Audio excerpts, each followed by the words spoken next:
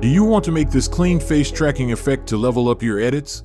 Start by dragging your clip into your timeline. Make sure to change this to optical flow. It makes the clip way smoother.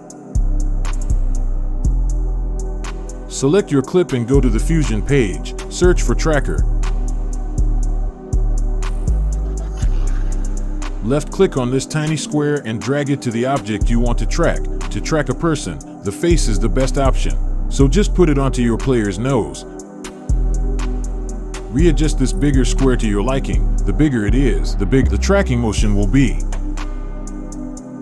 Once you've put the tracker on your player's nose, change the adaptive mode to best match and click this arrow. This will track every frame of your clip. Once that's done, go to Operations. Change it to Match Move and change the Merge to Background Only. Now your tracking effect is complete, but as you can see, it's bouncing around like jello. To fix this, go back to the Fusion page and search for Transform. Add any one of these two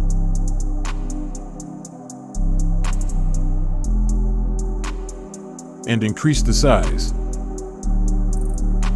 Keyframe the size and position axis at the first frame,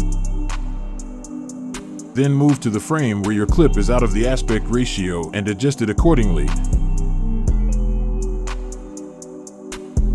Now, as you can see, your tracking looks perfect.